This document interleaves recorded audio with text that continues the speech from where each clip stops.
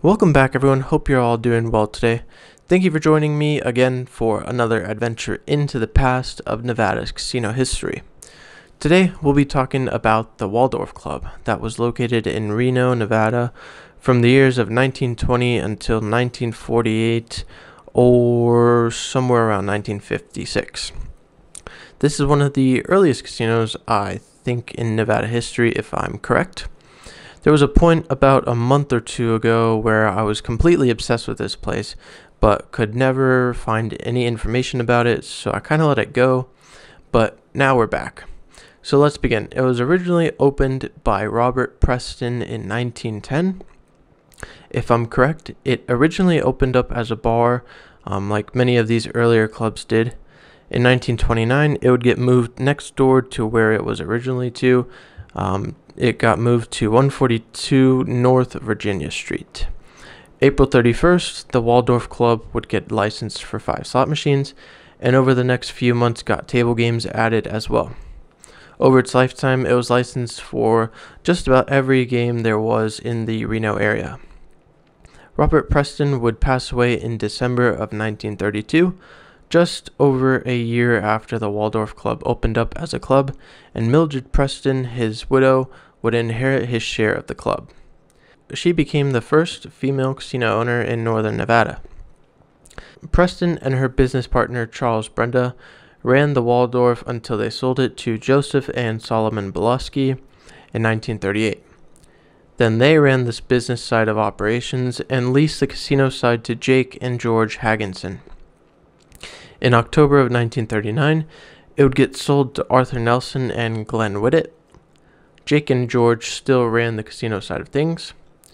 The Waldorf featured a smoke shop, a sandwich bar, famous Coca-Cola drinks, and also a barber shop. On October 1st of 1948, the Waldorf would get sold again to Warren Nelson and Howard Ferris.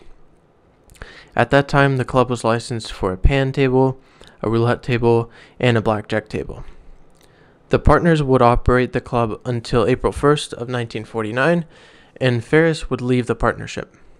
Nick Abelman, who we've talked about dealing with a few places now, would take over and have 75% of the club, while Nelson retained the other 25%.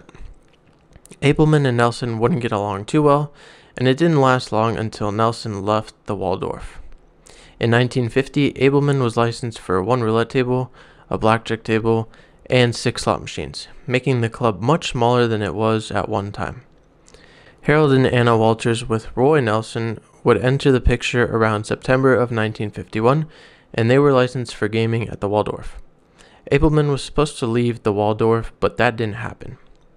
It was then licensed for 25 slot machines, 1 craps table, and a roulette table.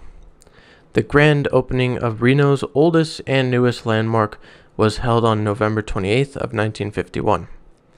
Abelman would later pass away on December 15th of 1951. Abelman's widow June and Al Bisignano were licensed as new partners in the Waldorf. Over the next couple of years, lots of changes with the license happened, and in 1953, more partners were added to the license. In 1954, James Hammond was licensed for the Waldorf, and the club was licensed for 15 slot machines, 2 blackjack tables, and a roulette table. In 1956, the state of Nevada cited the Waldorf for improper operation of a blackjack game. The Waldorf's president at the time, Harold Walters, denied that, and on July 31st, the Gaming Control Board recommended that the Waldorf have its gaming and slot licenses revoked. The very next day, that happened. It would finally close on November 29th of 1956, leaving 25 employees out of work, and the doors closed. At that time, they had 2 blackjack tables, 20 slot machines, a bar, and a restaurant as well. New owners would buy it again and use it, get licensed for gaming, but never got any of the tables back into the building. Only slot machines were added, which was probably easier to operate with a bar and a restaurant in the same place. Not long after, it gets sold again and bought to fully get rid of gaming. A similar cycle would repeat for a while, where people bought it for a bit and sold it, finally up until 1979, when the Youngs were owning it. They would sell it to the Club Calneva, and the doors of the Waldorf would finally close for the last time on July 28th of 1979. Nowadays, it's a part of the Club Calneva. The Waldorf had quite the history behind it, and stood for a very long time, to be honest. I wonder how many chips there really were made for that place. It's something that I want to chase after now for some reason. The chip rack guide shows 4 chips made, and the chip guide only shows 2. Both places saying that gaming stopped in 1948, but I wonder if there were more chips made when each owner acquired the place, or they just used the same chips, same dice, same layouts, etc. That's something I'd like to know or find more information about. I hope you guys enjoyed the video, and let me know if you have any more information about the Waldorf or anything to do with it. I'd love to hear and read more, but thanks for watching, and it's been Oscar. I'll see you in the next one. Peace.